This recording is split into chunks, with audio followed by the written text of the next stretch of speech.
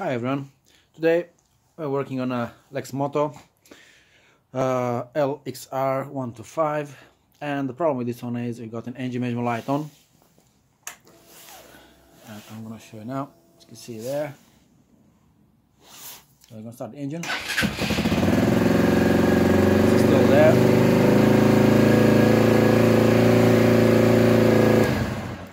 And we had this issue due to a faulty ignition, which has been replaced, and the light won't go off now. So in order to reset the light, we need to put ignition 5 times, on off on off on off on off on off within 5 seconds, and then it should go off. So let's try it.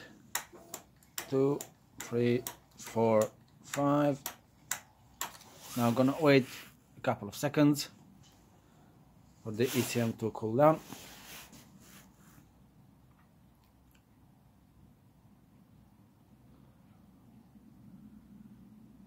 Okay, so now we're gonna put the ignition on and we're gonna start the engine.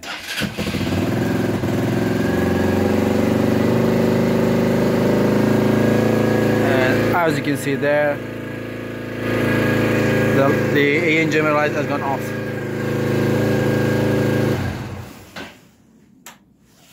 So, as a short recap, all you have to do is put ignition on and off 5 times. I did it 6 times last time anyway.